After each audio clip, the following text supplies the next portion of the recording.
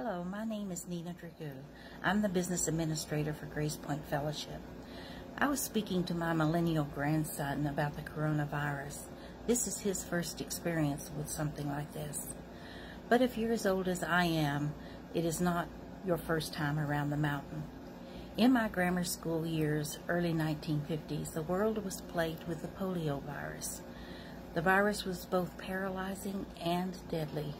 Many survivors lived in iron lungs.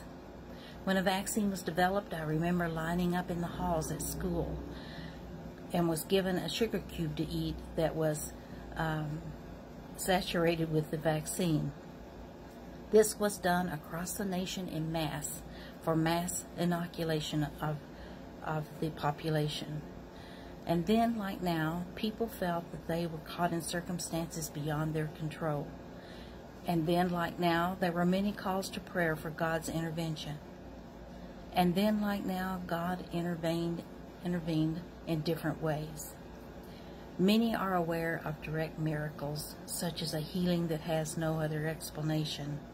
But oftentimes, He works with and through people. In today's issue, God is working through people. When He uses us, He has a part, and we have a part. First and foremost is the medical community, as they use the gifts that God has given them to develop testing procedures, treatments, and vaccines. And then there is the gift of caring, as we help and care for each other, and to participate in a community and shelter-in-place process to protect ourselves and others. This kind of event is not unforeseen. In John 16:33, Jesus tells us, "These things I have spoken to you, that in me you may have peace.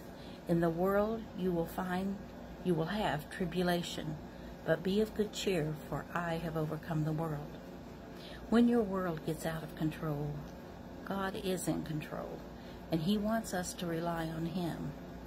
Even though you have concerns and don't feel at peace, talk to Him often and listen.